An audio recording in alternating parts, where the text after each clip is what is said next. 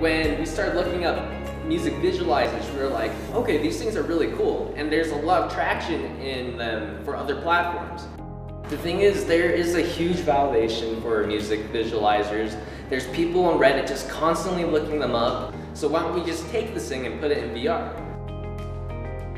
And once we were able to do that, we were like, okay, this is good, this is something we can really make.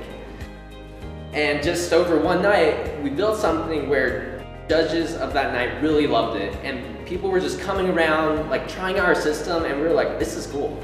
This is really cool.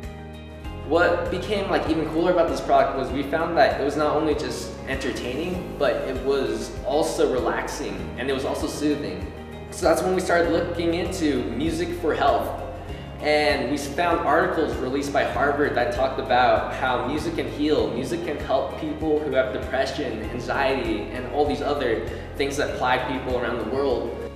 And that's where we started taking our designs and seeing how can we make this really geared towards health. And once we started building up new environments, building an experience surrounded on that, that's what really made our product really unique. Knowing that, we were like, okay, this is it. We can not only build something that we're passionate about, but we can also build something that can help people. And with VR, it really just gives us a fresh start.